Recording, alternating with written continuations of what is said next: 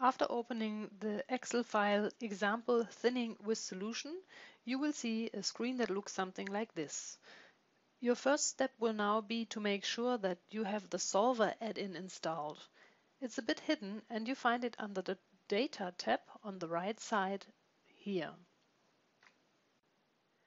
If your Excel Solver add-in has not yet been installed and you cannot find it under the Data tab, you have to install it manually. You do so by going to the according menu by clicking on File on the top left corner and then go to Options, and a little pop-up window will appear that will give you a couple of options, and you will find add-ins on the bottom of the list of choices here. Then you click Manage Add-ins. And you have a choice here, disable items, XML expansion packs, etc. But you want to go to Excel add-ins. You click Go, and you will find the Solver add-in as a choice in the list that appears next. You tick the box to the left of the Solver add-in and click on OK. And as you can see here, the Solver add-in already appeared on the top under the Data tab. After our Excel Solver has successfully been installed, we can get started with the actual exercise and have a look at our Excel file that we're going to use to come up with a solution. The question that we're going to deal with today is how many hectares should be thinned from below and how many hectares should be thinned from above to maximize returns from our little example forest here. So let's have a look at the input coefficients in a first step. First of all, we do have two columns containing the two thinning types that we're discussing. The column C containing information about thinning from below and column D containing information about thinning from above.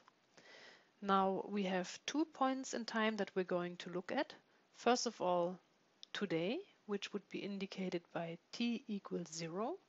And then a point in time in the future that would be indicated by t equals 20, as this point lies 20 years from now. So today we would have a harvest of 60 cubic meters per hectare from thinning from below, or 65 cubic meters per hectare if we carry out thinning from above. The timber prices that we can expect for the both thinning types are 45 Canadian dollars per cubic meter when carrying out thinning from below, and 50 Canadian dollars per cubic meter when carrying out thinning from above. However, both activities are also related with costs, and these costs are arising for processing and harvesting and are $20 per cubic meter in the case of thinning from below and $15 in the case of thinning from above. Now, the total costs for thinning in Canadian dollars per hectare are $1,200 in the case of thinning from below, and it arises from multiplying the actual amount of timber available per hectare with the processing costs that would actually arise when we would harvest an entire hectare. So in this case, we multiply cell C5 with cell C7. And we do the same for the total costs for thinning in the case of thinning from above. In this case, we multiply the processing costs from cell D7 with the actual harvest in cubic meters per hectare in cell D5. Of course, we also have to calculate the total revenues that we will get from both thinning types. We do this in line number 9. And in the case of thinning from below, we would get a total of 1,500 Canadian dollars per hectare. And we calculate this by multiplying our harvest in cubic meters per hectare by the actual revenue, which is the timber price that we can expect to achieve, minus the actual processing costs of $20 that we have to pay. We do the same for the thinning from above, and calculate a total of $2,275 per hectare. Now, in 20 years from now, of course, we can expect to have an increase in available stock. So on the stands that we did thin from below, we expect 410 cubic meters per hectare, whilst on the stands that we thinned from above, we expect 370 cubic meters per hectare. The timber prices are also higher for the larger timber that we are now able to sell, and would come up to 60 Canadian dollars per cubic meter in the case of thinning from below, and 63 Canadian dollars per cubic meter in the case of thinning from above. Once again, we also have costs for processing, in this case in line number 13, and the costs for processing arise in Canadian dollars per cubic meter once again, just like at the point in time T0 before. In the case of thinning from below, those costs are $15 per cubic meter, and in the case of thinning from above, it's about the same, $15 per cubic meter. Now we use the information available to calculate total revenues from final harvest that we can get from both management types.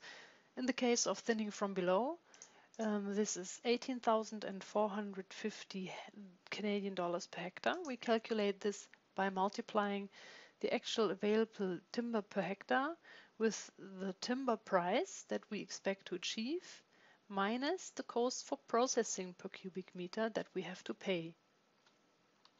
We do the same for thinning from above and come to a total of 17,760 Canadian dollars per hectare that we calculate by multiplying the actual amount of timber available per hectare in cell D11 with the price that we achieve per cubic meter minus the costs that we have to pay for each cubic meter in harvesting costs.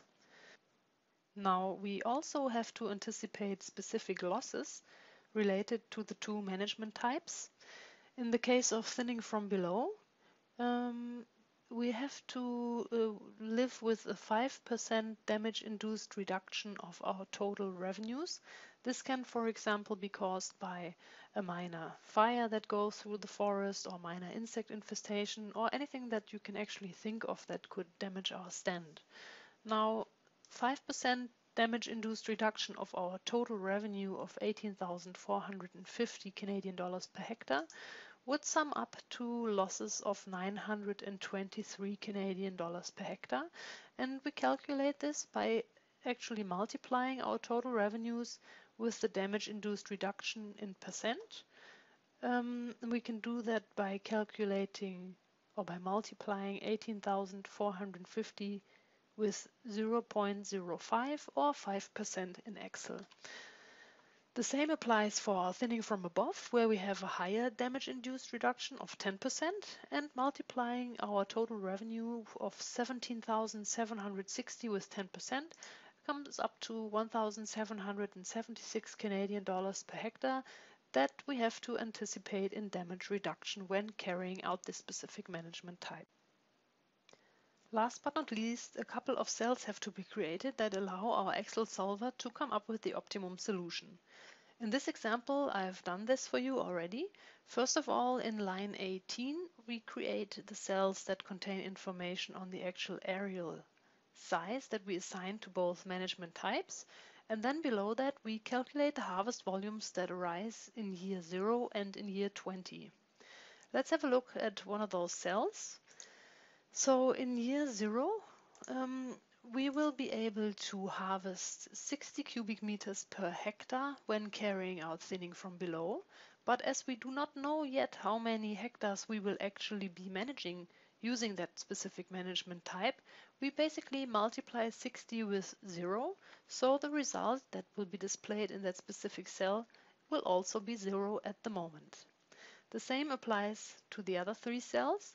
So we have a look at the cell containing information on the harvest volume in year 20 from thinning from above.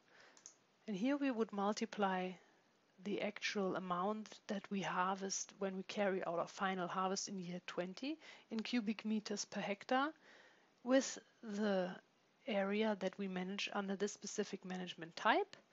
And as in the example before, we do not know how many hectares we will assign to that management type yet. The result is at the moment 0. To proceed, let's have a look at our Excel Solver add-in. We open the Excel Solver add-in and find it under the Data tab, right here, and see that it requires us to put in a couple of parameters. First of all, it asks us to set an objective. Well, our objective is to maximize total revenue, and we have a cell here that contains information about total revenues potentially. Then it asks us what variable cells it is allowed to change to actually do find that optimum solution. And we said that the solver is supposed to give us information on how many hectares are actually supposed to be managed using thinning from below and how many hectares are actually supposed to be managed using thinning from above. So these two cells would be the area size assigned to each management type over here in column C and D. And last but not least, it asks us about the constraints that we want to apply, which would be our restrictions. And we do have 3 restrictions in this case. First of all, we have a maximum of 10 hectares available in total. We have a budget of 11,500 Canadian dollars to carry out any operation in the forest, and our forest owner does accept a maximum of $13,000 in damage related to our activities. Let's have a look at the remaining cells that we have to fill with some information to allow our solver to come to an ideal solution. First of all, we have to calculate total revenues, and we do this in cell G3. So as we are going to split our 10 hectares that are available in total between the 2 management types, we will also have to have an equation in that specific cell that would combine the revenues from both management types and deliver a total. So what we do here is we multiply the area size that we will be carrying out thinning from below with the revenues that we expect from the thinning in year 0 when we carry out that specific management type per hectare. And then we add to it the returns that we will get from this specific management type with the amount of hectares that we will carry that specific management type out on. Additionally, we of course have to add the same for management type B. So we multiply the amount of money that we get from thinnings when carrying out that specific management type, multiplied with the actual hectares that we do carry out that management type on. And then we have to add the returns that we get in year 20, also multiplied by the actual number of hectares that we carry that management type out on. As currently no hectares are assigned to either of the management types, as you can see here in line 18, of course we currently do get a total revenue of 0. So if you get a 0 in this cell, this is perfectly fine, because when we multiply everything with 0, of course our return will be 0 in this stage. So the next step would be to have a look at our restrictions. We do have a maximum amounts available for area size, the budget, as well as the acceptable damage, but we have to find a way to tell the solver how much of this budget or area or acceptable damage he's already used up when he's trying to find a solution. So regarding the area, it's pretty easy. We simply combine the area that we assign to thinning from below with the area that we assign to thinning from above, and that will be our total. So in the end, what the solver will do is that he will carry out all kinds of solution, but we will tell him that this number can actually never be higher than this number. So this will be our left side and this will be our right side of the restrictions equation. The same applies for the budget that we have available for the thinning activities. So in this case, we multiply the area that we're going to carry out thinning on with the costs that would arise to carry out thinning from below on 1 hectare, and then we add the area size that we assign to thinning from above, multiplied with the actual costs for carrying out this specific management type. And once again, we will have a 0 written here because currently we did not assign any areas to either of the management types yet. But in the end, this number here will always have to be smaller or equal to our budget of 11,500. Now, the same applies for the maximum acceptable damage. We do know that if we carry out thinning from below, we have to anticipate losses of 923 Canadian dollars per hectare. So what we do here is we multiply the area that we actually do carry that management type out on with the anticipated loss, and then we add the same for the management type B, where we multiply the actual area that we will carry that specific management type out on with the loss that we have to anticipate per hectare, which is 1,776 Canadian dollars. Once again, our result is 0 because currently no area is assigned to either management type. Now that we've compiled all the necessary information in our worksheet, let's go to the Solver add-in and start finding an appropriate solution. We do so by clicking the Solver icon on the top, and the Solver mask opens once again. First of all, we need to set an objective in the first line. We've said that our objective is to maximize total revenues from our activities in the forest.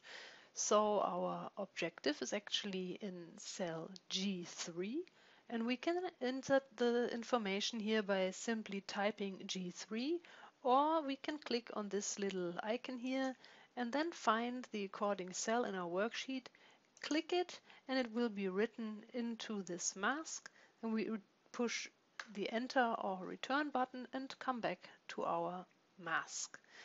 So the solver now knows that our objective can be found somewhere in the worksheet in cell G3. In the next line, we will have to tell the solver what it is actually supposed to do with G3. Remember that we entered our equation in G3 that multiplies the area size used for thinning from below with the revenues that we get from thinning as well as final harvest if carrying out that management type. And we've added the same for management type B. And we said that we want to maximize it. So now we have to actually click maximize here. It's also possible to, for example, find a minimum solution using this solver. The next step would be to assign variable cells to the solver. So the solver will actually try and find an optimum solution by playing around with all different values that a specific cell or set of cells can take on that we have to assign to it here. And we actually do not know how many hectares would ideally have to be managed using management type A or management type B, and this is what we actually want to know from the solver. So we tell the solver that it is allowed to change the area that we carry out management type A or B on, which would be cells C18 and cells D18. Now our solution is also subject to a couple of constraints or restrictions. So we have to add our 3 restrictions into this field here. We do so by clicking the Add Constraint button, and then a little window looking something like this will appear. So we do have a reference cell, which would be our left side of the constraint equation. In the first case, this would be the area constraint. So the area that's actually used for a solution always has to be smaller or equal than the area actually available in our forest, which is 10 hectares.